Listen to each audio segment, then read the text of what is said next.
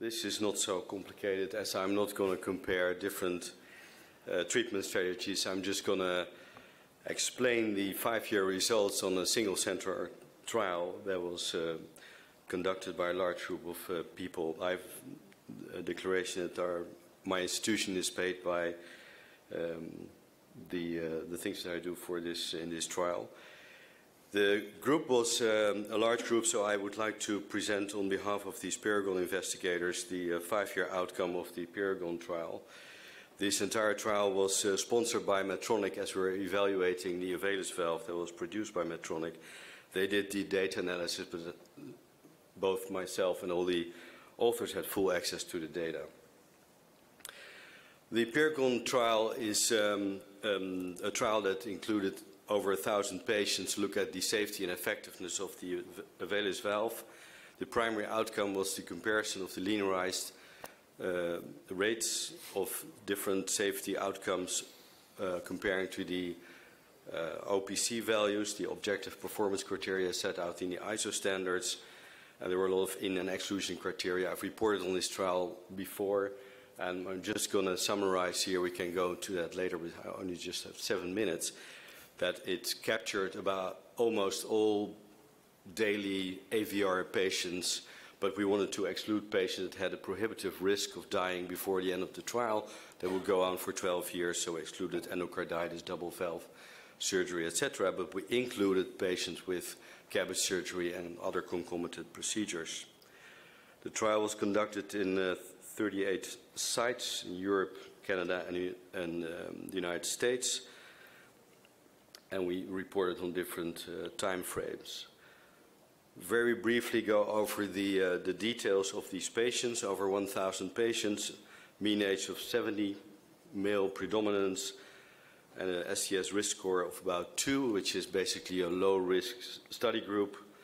10% of atrial fibrillation, that's important when I come back to the bleeding events.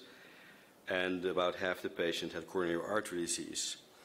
Most of the indication was aortic stenosis.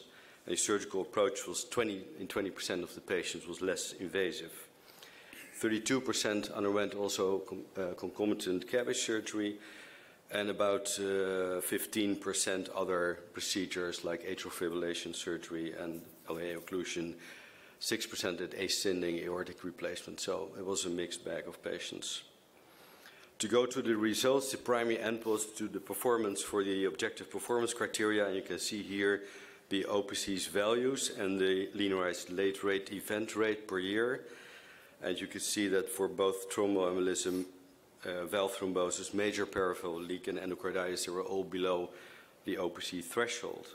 This was not true for major hemorrhage. That is most likely due to the fact that these OPCs were designed in a time where we wanted to compare mechanical valves versus biological valves, and obviously the advantage of biological valves is that they would have less bleeding events than mechanical valves. But as in this all-comer trial, a lot of these patients already had anticoagulation before the operation and even got more anticoagulation after the operation, both for atrial fibrillation and coronary artery disease. So there was a significant amount of patients, over 50% at discharge, that had anticoagulation, and still at 1 year, more than 20% of the patients were on anticoagulation. Now, the freedom from event rate was used by using Kaplan-Meier analysis, and we looked at these durability events, the non-structural valve deterioration, structural valve deterioration, and 3 patients with severe hemodynamic dysfunction, which are not yet adjudicated to whether they had structural or non-structural valve deterioration. I come to that in a second. We saw no patients with SVD, 0 at 5 years. And there were some patients with non-structural valve dysfunction, and these 3 with severe hemodynamic dysfunction were 3 patients. One had endocarditis and happened to remain with a significant stenosis after the treatment of the endocarditis. We're not sure whether that could be classified as SVD. We don't think so. There was another patient with valve thrombosis, and that resolved with anticoagulation, but still the clinicians decided to put a TAVI in that patient. And we think that that is also not an SVD. And the 3rd patient, we couldn't find the details yet.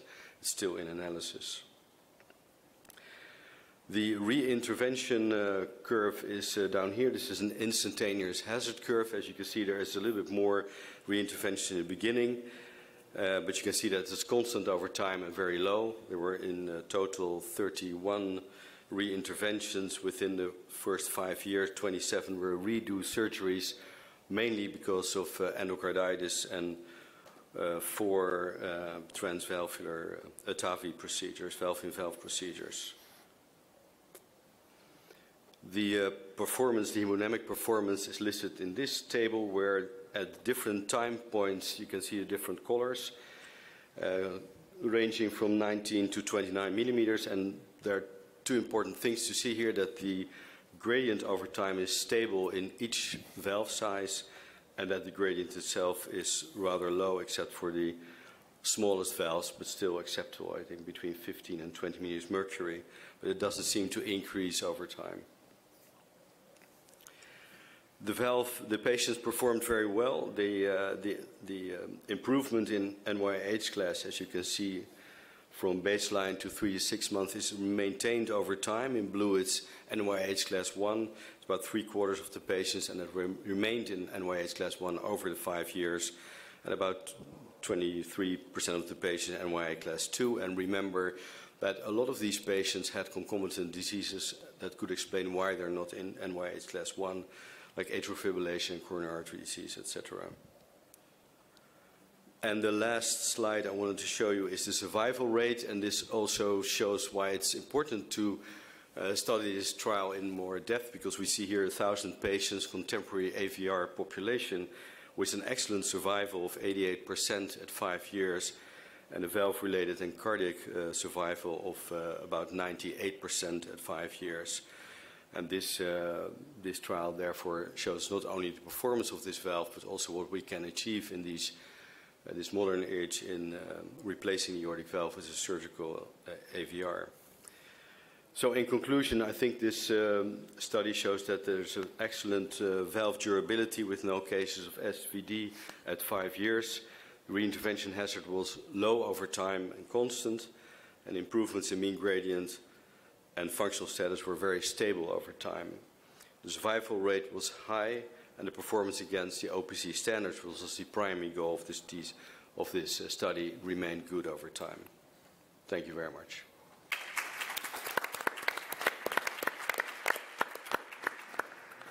Yeah, thank you, Robert. Excellent results. It's astonishingly high survival after 5 years, isn't it? Yes, and these patients were not young. And were not always easy to operate. And I think with modern technology, this will show what we can achieve. And this is probably, there's another trial from Edwards with the Resilia valve that shows very similar results in terms of outcome. And therefore, I think that should be the gold standard to which other treatments need to be compared. So, Patrick, do you think that is convincing enough to use the valve? Is it? I think it's convincing, but we still need the very long-term follow-up. Of course, it's very important data to have. The Toronto valve looked great until 7-8 years, and then it suddenly dropped off. Agreed. Maybe there's one question is, I maybe missed this or didn't understand. If I understood well, there were 3 NSVD events or something like that, the way you calculated your freedom from SVD, NSVD. Then you have 31 reinterventions, 27 for endocarditis. What are the reasons for reintervention if you're not having issues with the valve? They were probably all were endocarditis. Okay. Yeah. There were actually 42 cases of endocarditis, so more than is listed here for reoperation, but a lot of the patients, or some of the patients that had endocarditis were treated medically and not by resurgery, reoperation. Okay. And they're probably too old for reoperation or another reason. Mm-hmm. And I fully agree that this trial will run for 12 years, and I wouldn't bet on the durability unless we go for 10 years or beyond. But still, it's promising. It's encouraging. Absolutely. Thank you. Any statistical issues? It's a single arm, so. I was struggling with the annual rate and the Kaplan-Meier analysis. They're not completely the same, but for the OPCs we had to evaluate it in this way. I mean, yeah, with the data you have, you can at least where you cannot say a lot about halt or thrombosis on the valves, but at least the gradients are stable. Exactly. So exactly. I think that's a good signal. Okay. Any other comments, questions? I guess if you want a statistical comment, I guess there's a competing risk issue here, isn't there? Because a valve can fail, or somebody can die, and presumably you're censoring patients at the point that they die.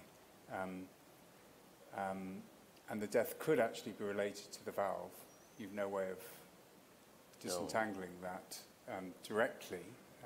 You may be able to ascertain some of that.